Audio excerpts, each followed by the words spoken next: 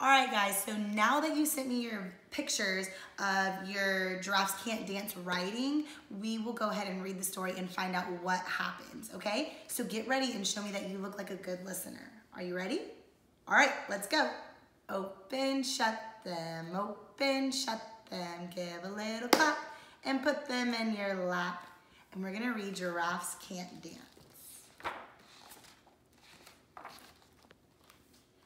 Gerald was a tall giraffe whose neck was long and slim, but his knees were awfully crooked and his legs were rather thin. He was very good at standing still and munching shoots off trees, but when he tried to run around, he buckled at the knees. He buckled at the knees and he fell down flat on his face.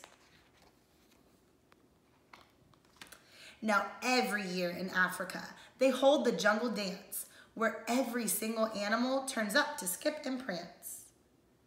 And this year, when the day arrived, poor Gerald felt so sad, because when it came to dancing, he was really very bad. The warthogs started waltzing, and the rhinos rock and rolled. The lions danced a tango that was elegant and bold. All the other animals are dancing. The chimps all did a cha-cha with a very Latin feel, and 8 baboons then teamed up for a splendid Scottish reel. All monkeys. Gerald swallowed bravely as he walked toward the floor, but the lions saw him coming, and they soon began to roar. "Hey, look at clumsy Gerald," the animals all sneered. "Giraffes can't dance, you silly fool. Oh, Gerald, you're so weird." They are not being nice to Gerald. I bet that they are hurting his feelings. Gerald simply froze up. He was rooted to the spot. "They're right," he thought. "I'm useless. Oh, I feel like such a clod." So he crept off from the dance floor and he started walking home. He never felt so sad before, so sad and so alone. The other animals are being really mean to him. Poor Gerald. Then he found a little clearing and he looked up at the sky. "The moon can be so beautiful," he whispered with a sigh. "Excuse me," coughed a cricket who'd seen Gerald earlier on, "but sometimes when you're different, you just need a different song." I wonder what he means by "you need a different song." Let's see. "Listen to the swaying grass and listen to the trees. To me, the sweetest music is those branches in the breeze. So imagine that the lovely moon is playing just for you. Everything makes music if you really want it to." With that, the cricket smiled and picked up his violin.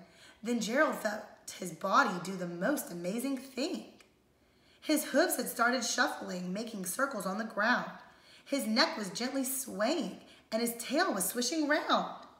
Look at him, he's dancing. He threw his legs out sideways, and he swung them everywhere. Then he did a backward somersault and leapt up in the air. This is a picture just like on the front, him dancing in the sky. Gerald felt so wonderful. His mouth was open wide. "I'm dancing. Yes, I'm dancing. I am dancing," Gerald cried. He feels so happy now. I bet he's really proud of himself. Then one by one, each animal who'd been there at the dance arrived while Gerald boogied and watched him quite entranced.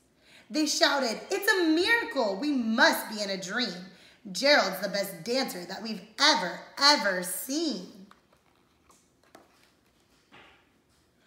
"How did you learn to dance like that? Please, Gerald, tell us how." But Gerald simply twirled round and finished with a bow. All the animals aren't making fun of him now. Then he's raised his head and looked up at the moon and stars above. "We all can dance," he said, "when we find music that we love."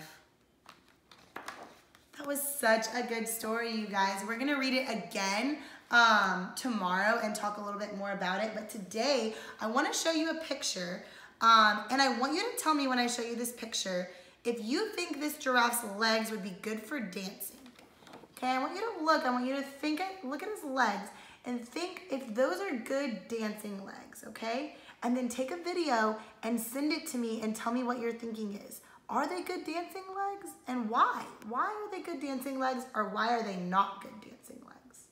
All right? Can't wait to hear from you guys. Bye.